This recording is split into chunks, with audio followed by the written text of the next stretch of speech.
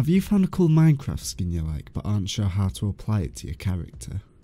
I'm Tom from Shockbyte, and in this video I'll be guiding you through exactly how to change your Minecraft Java Edition skin.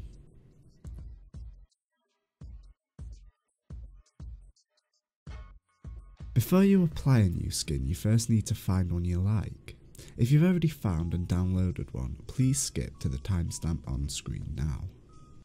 A few good websites to find skins are NameMC, Planet Minecraft and NovaSkin. In this example, I'll be showing you through NameMC. If you have an idea in mind for the type of skin you'd like, you can search by tags at the top of the website.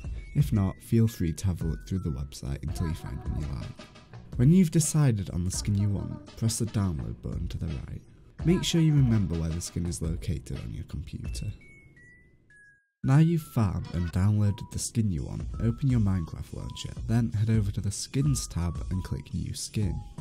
Now, give the skin a name so you can find it easier in the launcher later. Then click the Browse button and locate the file you downloaded earlier. If you have an official Mojang cape, this is also where you can apply it.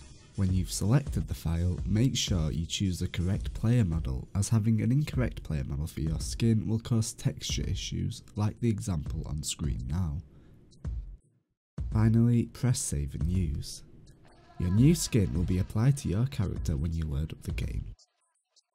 If you found this tutorial helpful, make sure to let us know by leaving a comment and liking the video, and don't forget to subscribe to Shockbyte for more game and game server tutorials like this.